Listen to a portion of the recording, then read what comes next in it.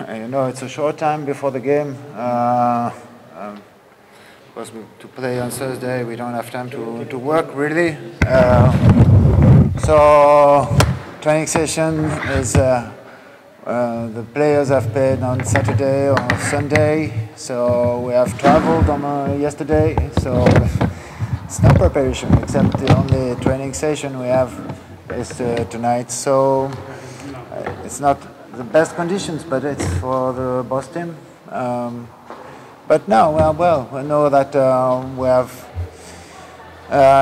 It's a close group because each team can reach the first place, and we have seen that Tanzania started very well. So we expect a difficult game against a good team. I know that they have mostly increased over the last years, and now they are able to do very well. It is a difficult game, as you say. What is your approach? I'm not going to talk about tactical, of course. So let's see for tomorrow. But I know that Tanzania team has good players. They have based of local players, so they have automatism. So they have certainly, and they are able to create danger each time. They defend well, they attack well. So we expect a difficult game. There is an injured player. Sorry? There is an injured player. Injury? Yes. Yes, we have two players. We are missing two players.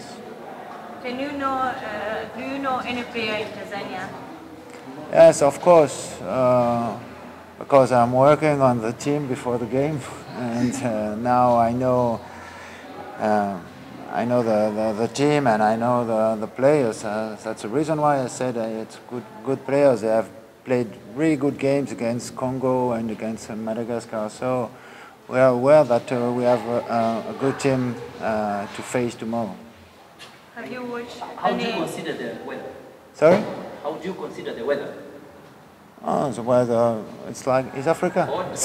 It's Africa. Benin and Tanzania same area? Oh, at this time I think it's hot, of course, but it's rather fine.